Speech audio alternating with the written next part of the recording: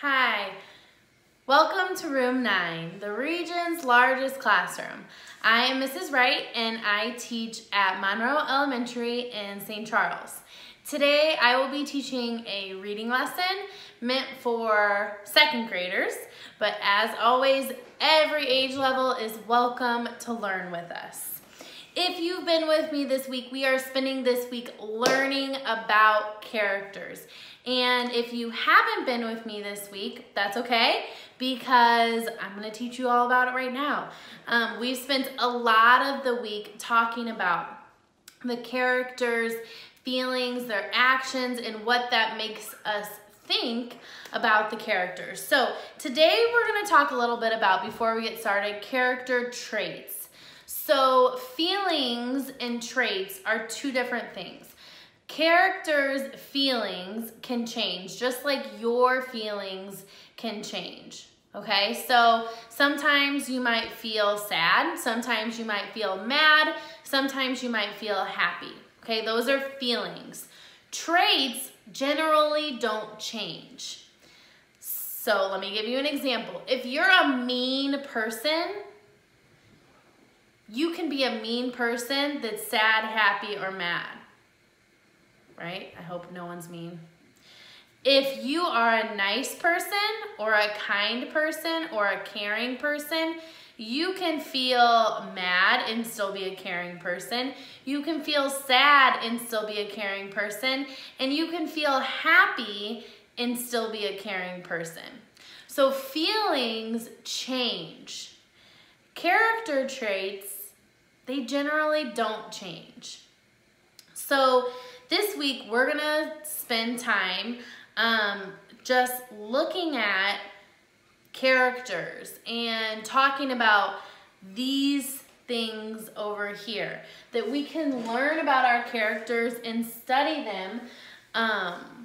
We can learn about our characters by studying their actions, the things that they do, their feelings, if they're mad, they're happy, they're sad, they're excited, their words, the things that they say, maybe in their head, or maybe the things that they say to each other.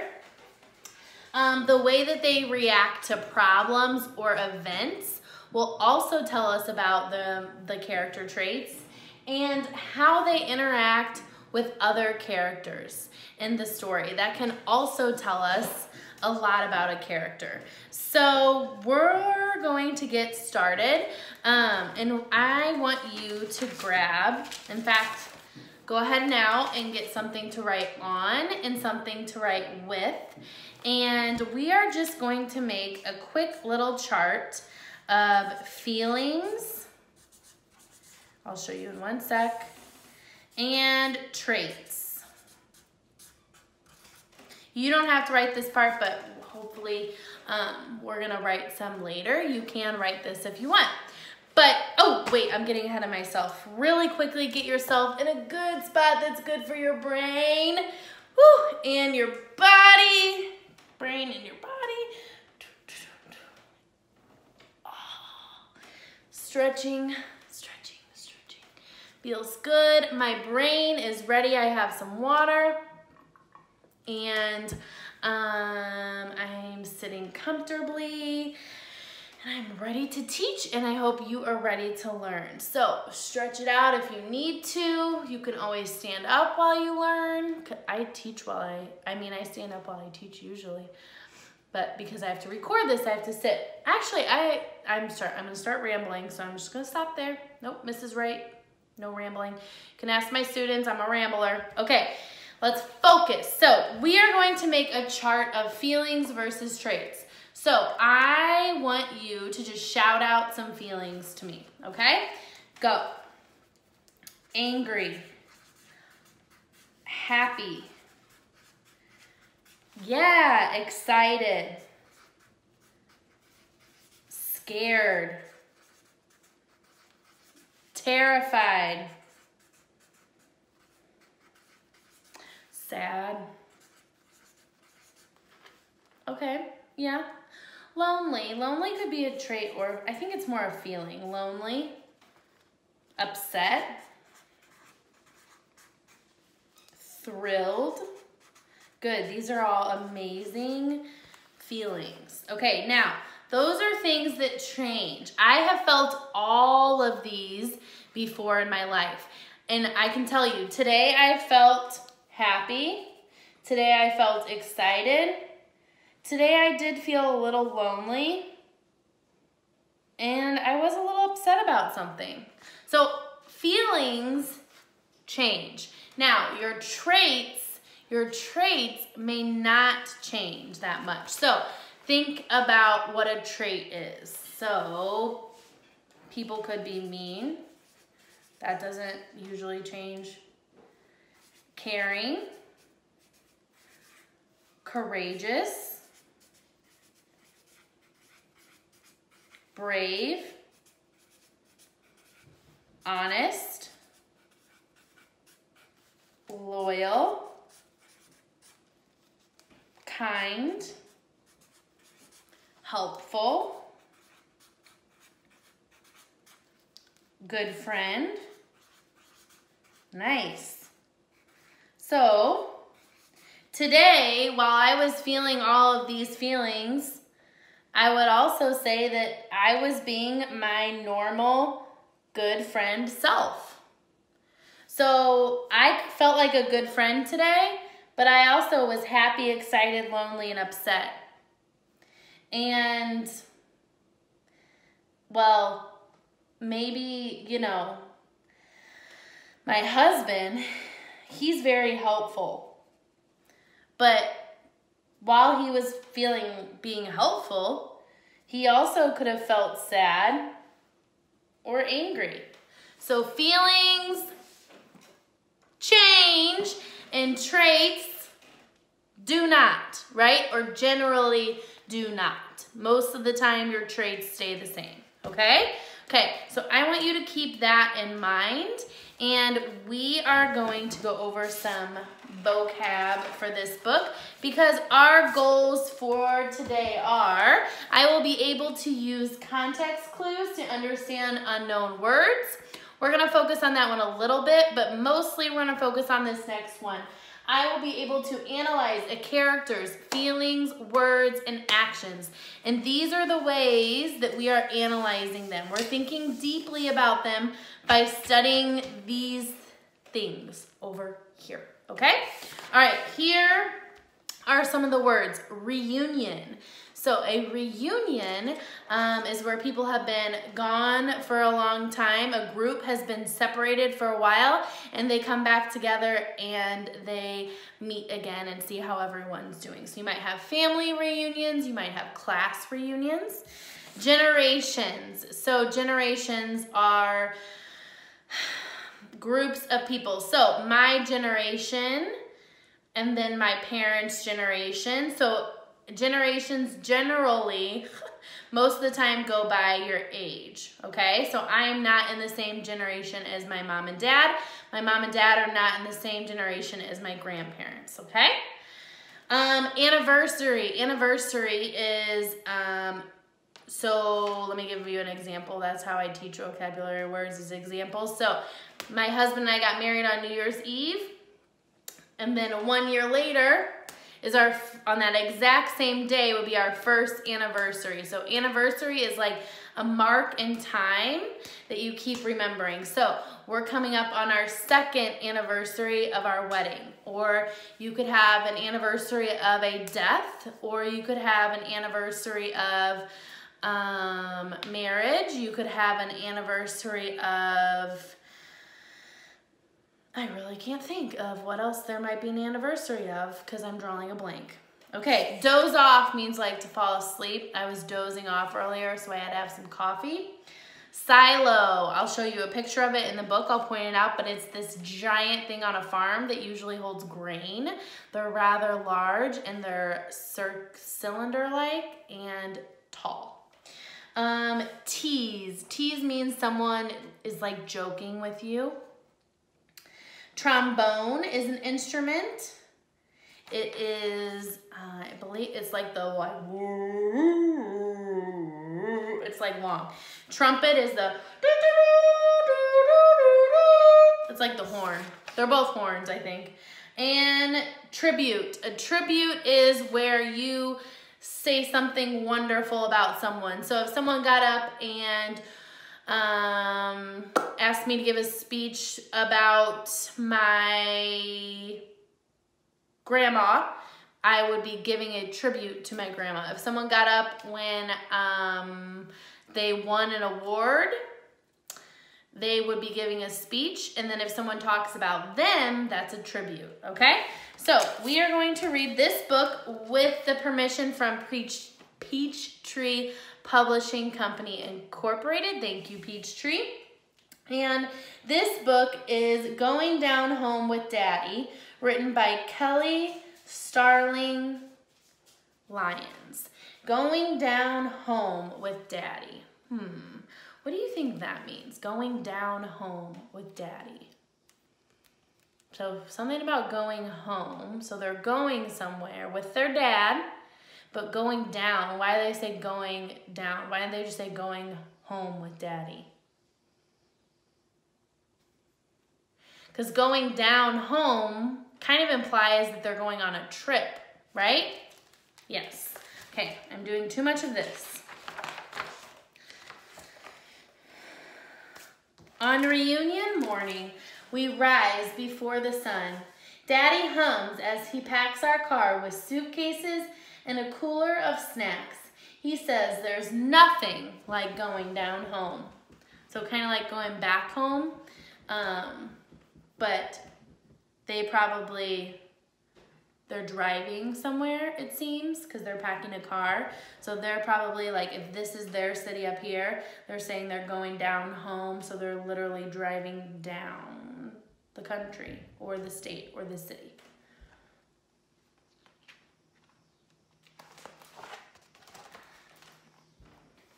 Pretty pictures, I know. We leave when the sky is still dark with sleep. Sis closes her eyes, but mine stay wide open. I watch as we drive from city streets to flowing highways under a sweep of sparkling stars. Little Alan, Mama says after a while, you better catch some Z's while you can. I try to rest, but I can't stop smiling. Soon I'll get to see my great-grandma Granny and hang out with my cousins. But when I look at my hands, oh, did you see that? When I look at my hands, empty as the road in front of us, my grin fades. That means his smile goes away. The anniversary celebration. I bet everyone will have something to share except me.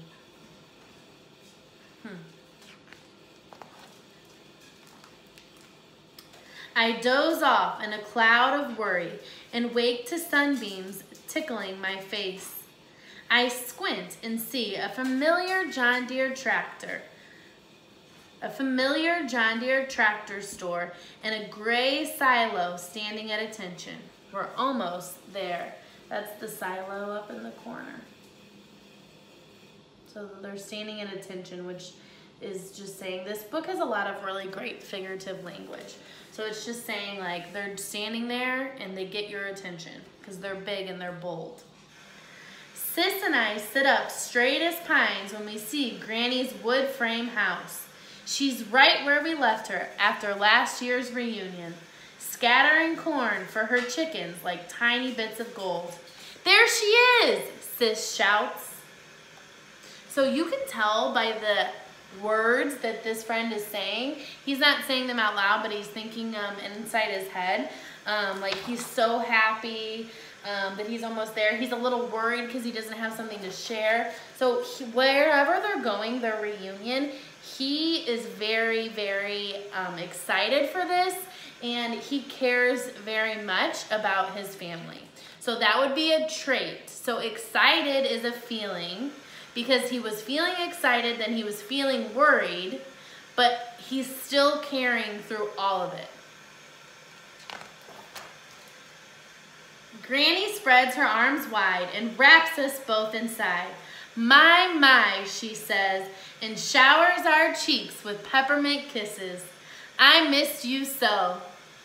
All afternoon, a parade of family comes home. Grandma Loretta and Grandpa James, aunts and cousins, and more cousins than aunts and uncles and more cousins than I can count.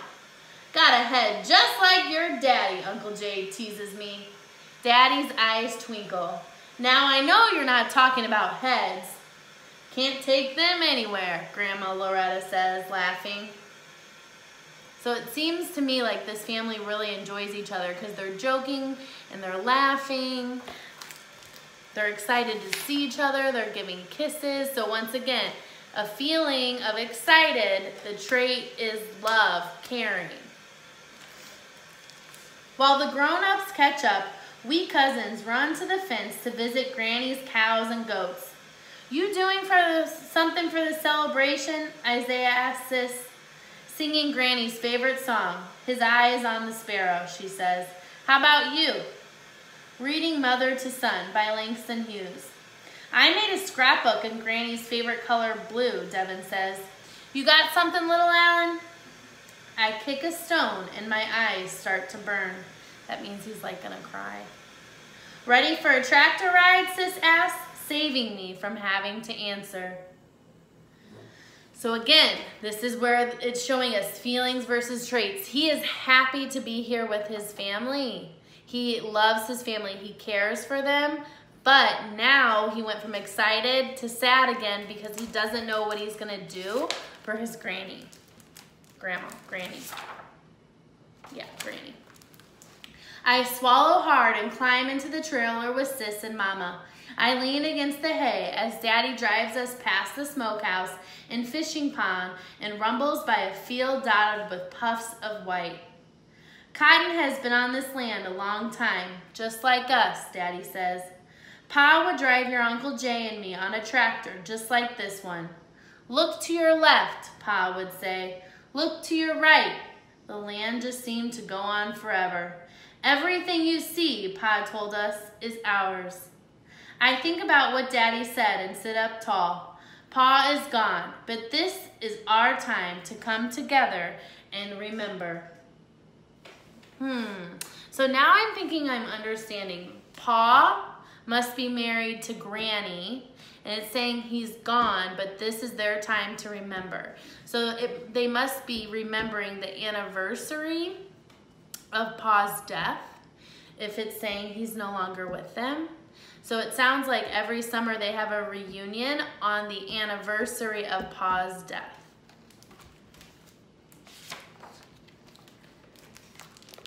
Daddy's words make me want to share more than ever. When the ride stops, I ask him what to do. Think with your heart, little Alan, Daddy says. That's what Pa always told me. Just then we hear Granny. Come on and get this food while it's hot, she calls from the porch.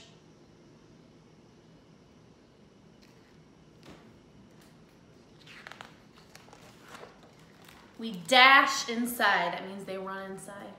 The dining room overflows with love-made dishes. Ooh, it's like my family Thanksgiving.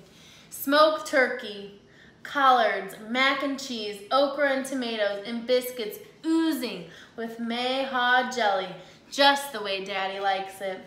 Hand in hand, we create a ring inside the house Pa built for Granny. Heart to heart, we share what we're thankful for. Nothing is more important than family, Granny says, tearing up as she looks at every face. Amens all around. On Sunday, I feel sick. Not a fever and sneezing sick, but a wish I had more time sick. The celebration starts at dusk. Get a move on, little Alan, Grandma Loretta says. You know Granny doesn't play. Growing up, we never missed a service. At church, Daddy points to the spot where he and Uncle Jay performed a duet on trombone and trumpet. My hands were shaking so much I could barely play, Daddy says. But then I saw Granny smiling. My jitters went away. I wonder if looking at Granny will help me. But when our eyes meet, all I can think about is being the only kid with nothing to say. So again, he's loving where he's at and what he's doing, but he is very nervous that he has nothing to say. Okay, I'm gonna run out of time if I continue to talk too much, so I'm gonna kind of go through this. After service, we head back to Granny's and change into our reunion t-shirts. Generations of our family smile from every wall. That means they have pictures of all the different generations of their family. Mama, Sis, and I peer at black and white pictures of Pa and Granny. Their eyes, brave and bold, remind me of Daddy's. You have their eyes too, Mama says. Excuse me. That's when it comes to me. I think about everything I see when I'm here. I think about the tractor ride and Daddy's stories. I think about walking in Pa and Granny's footsteps, and those of our people and Native people long before. I think and collect treasures from our land. I lift my head to the sun.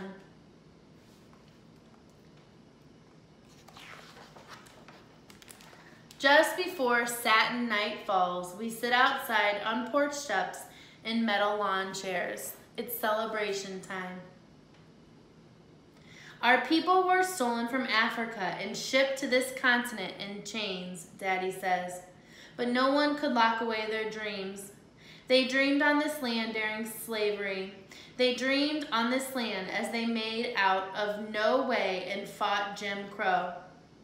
Let me reread that. We dreamed on this land as they made a way out of no way and fought Jim Crow. 75 years ago, a farmer and a teacher bought this land. Daddy gazes at Granny. And now, look at us. One after another, cousins offer their tributes. Sis's song makes Granny's eyes shine. Isaiah's poem gets everyone nodding. Then I step forward. So his feelings are changing, but he's staying the same. His traits, his love for his family, his caring self is staying the same. I feel like a spotlight is blazing just on me. I look down and say nothing. It's okay, little Alan, Sis whispers. I lift my head and see gleaming smiles. I try again. So his feeling's about to change. Changed. Nervous to confident. Cotton for the quilts Granny made to keep her children warm, I say, holding a white cloud in my fingers. A pecan for trees Pa planted and all the kinds of love to climb. So look at his hands. I pinch dirt and let it rain to the ground. An earth for land that is ours as far as we can see. Fireflies wink and whirl in a carnival around us.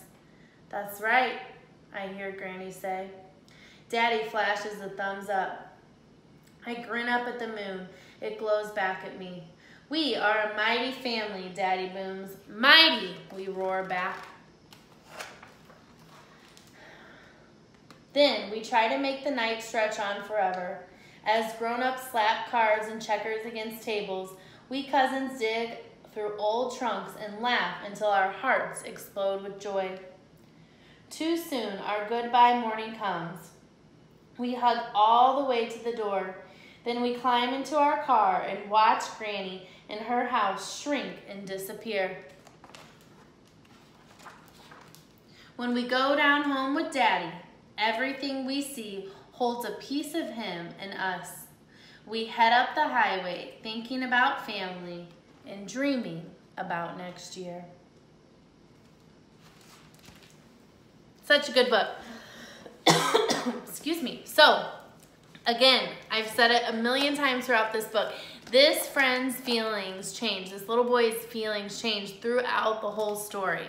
But his character did not. His traits stayed the same. So I want you to finish this sentence stem. His feelings were a trait to describe him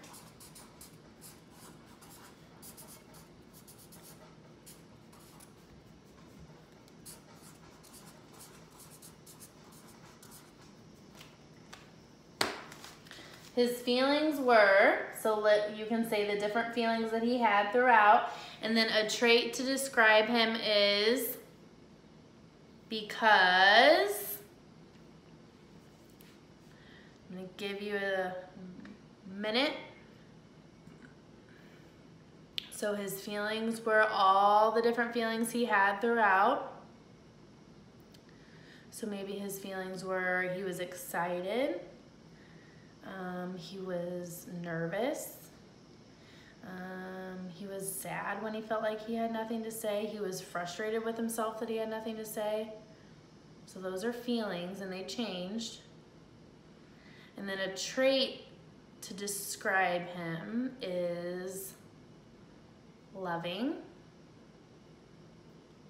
I think loving and caring and loyal.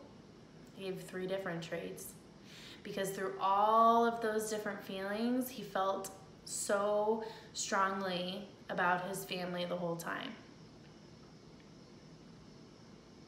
Okay, what a great book.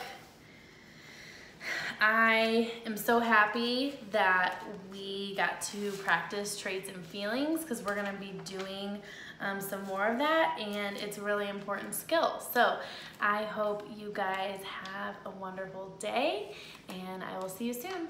Bye.